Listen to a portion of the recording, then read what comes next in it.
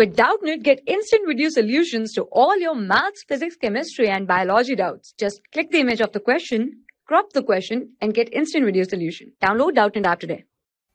In a single slit diffraction experiment, the width of the slit is made double its original width. Then the central maxima of the diffraction pattern will become. So see here, in a diffraction experiment, the width of the slit is made double. So initially if you say the angular width is y, then it becomes double. So when it is doubled, the angular width of the central maxima, the general expression for the angular width is given with angular width will be given with 2 lambda by a. This is the expression for angular width of the central maximum. Now what is happening? See here, a is the width of the slit. If the value of a is double, what they are doing? Width of the slit is made double its original width. So a, they are making it as 2a. Okay.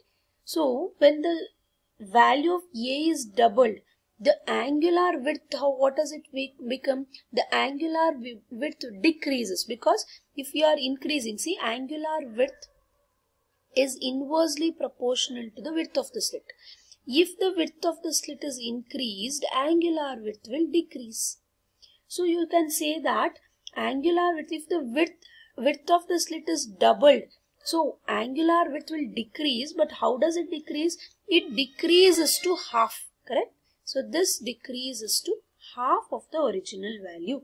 Now this means that, what does this mean? If that becomes half of the original value, it means that the central maxima becomes more sharper, right? See, angular width means if you have a fringe like this, if you have a central maxima like this, the angular width means this distance. This distance they call it as angular width. If this distance decreases, if it decreases to half, so how you will draw the curve? Like this you will draw, right? This distance has to decrease. And if this distance decreases, you can see that the central maxima becomes more sharper. And furthermore, if the a is doubled, the intensity of the central maxima becomes 4 times, because angular width and intensity is square of the amplitude.